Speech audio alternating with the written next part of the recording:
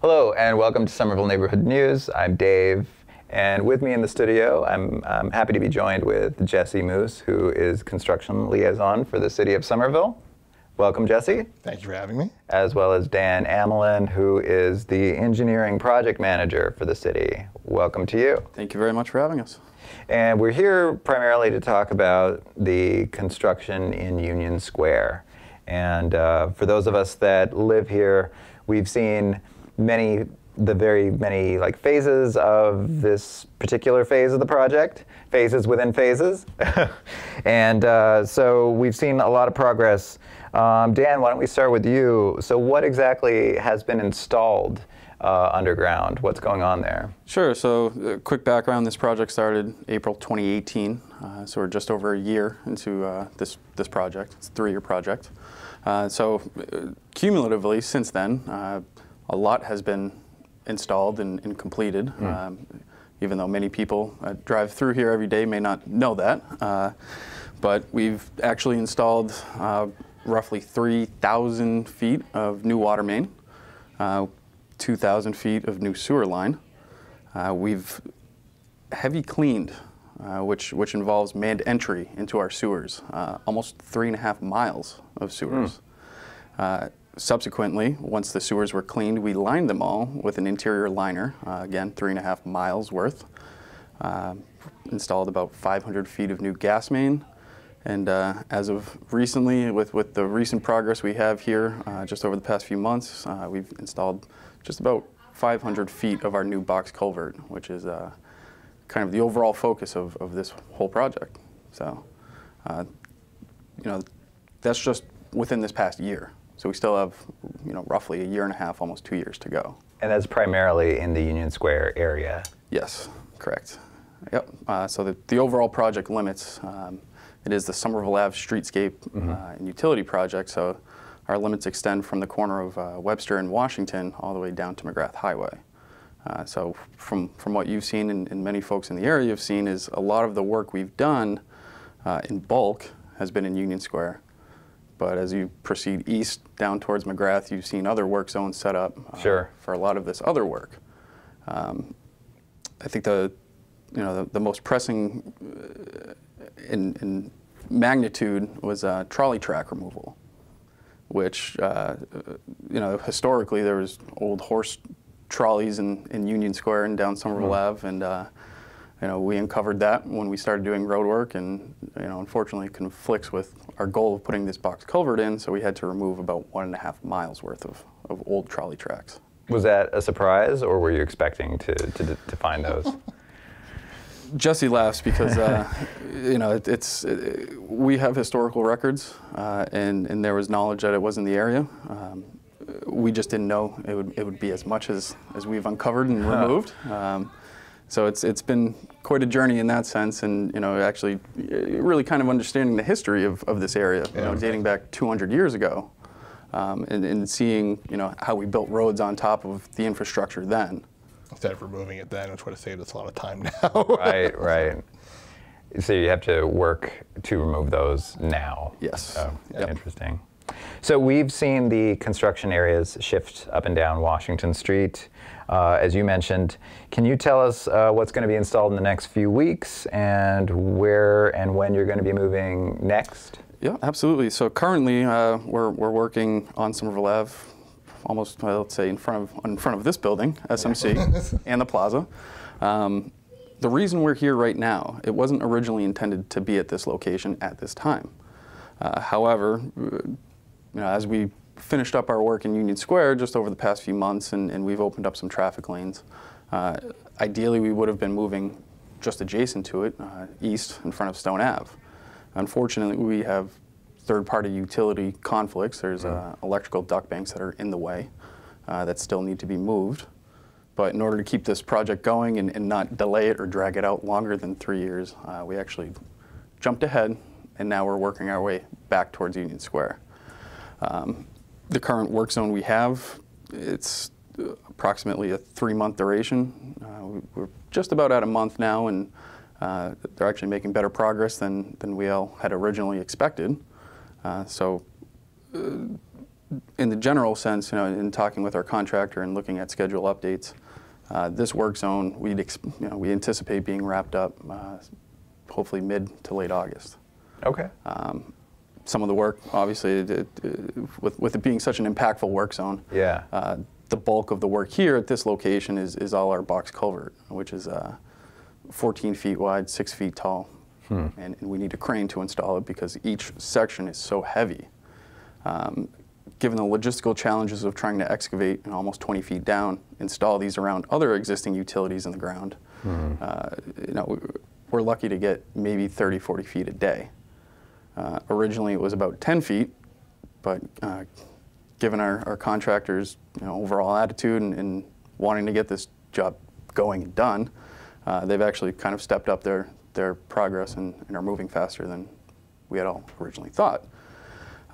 That being said, our next work zone is actually going to be, we'll be shifting over to the west, directly in front of the plaza. Access to Stone Ave, that's that other missing work zone in between Union and where we're going to move next. We expect to probably get to Stone Ave sometime in mid-fall, late fall. As this next work zone in front of the plaza, we'd expect another 3 months. Just despite the rapid progress we've seen in this current work zone, there could be a whole host of variables underground that we don't know yet, right? Just because we haven't gotten there. So more tracks. You never know. There actually could be a few. Yeah. I think just in our current work zone, we've seen a lot of old railroad ties. Oddly enough, they're just in this particular stage. There's no tracks, which is odd, but perfect example of things you uncover that you aren't expecting that that could potentially delay the work, a week, a day, so on and so forth. And what about the impact of this work on traffic and public transit? So the impacts with our current work zone, and they're actually going to be the same impacts with our next work zone coming up in the next month and a half, 2 months or so. We actually occupy the 2 eastbound lanes for the work zone. Our box culvert goes under those 2 lanes.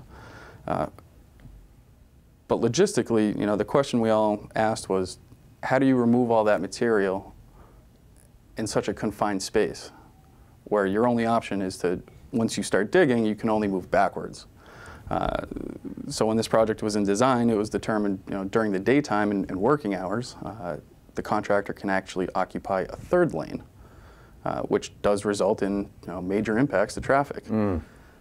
What we determined was we always want to maintain access from the public safety building in either direction.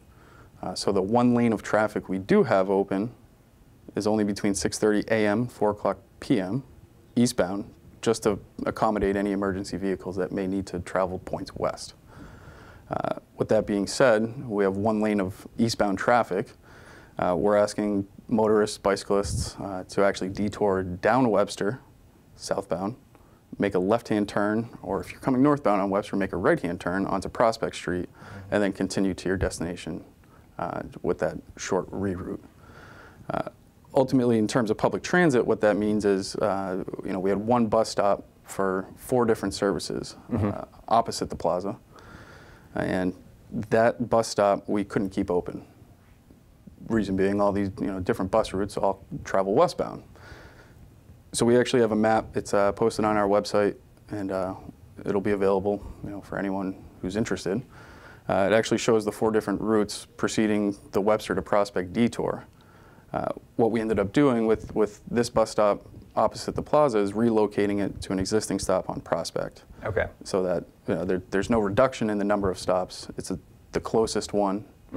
And the good thing about Prospect Street in this particular relocation is that there's a dedicated bus lane on that road, and that means that reduces the delay times or run times rather for each individual route. The 4 routes that are affected, I believe, are the 85 outbound, 86 outbound, 91 outbound, and the 87 inbound. So, this one stop serves 500 plus people every day. And it's luckily it's only 1 bus stop that we had to relocate for that many people. Right. And this has been going on now for a little over a week, and so far, so good. Yeah, good. I think we take public safety extremely seriously, and that's always our first priority. And just in reaching out to some residents and constituents who use those different bus routes, so far no problem. So we aim to keep it that way. And speaking of residents and community feedback, what has been that feedback? It's been an interesting year. We basically put a giant hole in the middle of a business district. Right. But before we did that, we did a lot of outreach. We explained what we're doing, why we're doing. Everyone knows the Union Square has a history of flooding. And explaining why we're doing this kind of helped the impact once we started. I spend hours down here a week talking to businesses, talking to residents. I go to Union Square Main Street meetings, talk to Nina, the Arts Council, making sure that we aren't affecting events. We want to communicate this as much as possible. And thank you to you for having us, so we have another available outlet here through SMC. But I would say residents have understood. No one wants to have a lot of construction going on in the neighborhood, but they understand the rationale for it. Good. So 8 out of 10. And what about businesses? So businesses I think have the same issue dealing with it, because it's also how do you get customers here for tearing up the roads. And we're doing a lot of outreach for that. We have our Loyal to Local campaign, but there are businesses that are opening while we're through construction that are doing very well. Mm-hmm. So like Vinyl Bakery is just open, Elliott House, which is a dog grooming place, I believe, T&B Pizza, which is Broadwin's new pizza place, Masala Square, the Jungle Community Center. So there are businesses that while this construction is happening, they are opening and they seem to be able to do well. And I've spoken to a lot of them before they opened, making sure they were aware of what they're getting into. Yeah. But once again, if you keep it loyal to local and support Union Square businesses, we'll all be happy. Great, great. And so what about the city providing updates on the construction? So there are multiple ways. We have a construction newsletter that is put together by our construction public information officer, Erica Mace, that goes out every Friday. Mm-hmm. You can sign up for that by emailing construction@somervillema.gov. That's also if you ever want to get in touch with the project team or part of the communications team. It's kind of a catch-all email for us, and then we kind of triage it to whichever department has to deal with this certain issue. So it's construction@somervillema.gov. You can email us any questions. It goes to myself and Dan as well as others. We also have a public meeting coming up.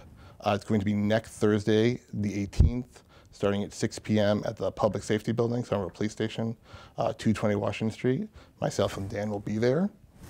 And we'll be essentially presenting the same information, just a little bit more in depth. We would hope and expect a large crowd to show up. We're here. We want to provide the information and keep people informed, and potentially avoid any sort of impacts to residents. Big, massive projects, impactful, we know, but sure. Whatever we can do to try to mitigate that and really try to improve people's livelihood in the area while this project's going on is one of our goals for that meeting. Yeah. So, I mean, I would definitely say this is definitely a community-focused project. We're doing this construction for a reason, but if we can also focus on the impacts of the community while we're doing it and try and mitigate, as Dan says it, I think we're all going to have a better time. Sounds good. All right, well, thank you very much, Jesse Moos and Dan Amelin, for coming on and giving an update about Union Square construction. We look forward to seeing where it goes for the rest of the summer and how it progresses, and I'm sure at that point we'll have you back in to talk some more about this. Excellent. Love to be here. Thank you, Dave. Thank you. Thank you, Dave.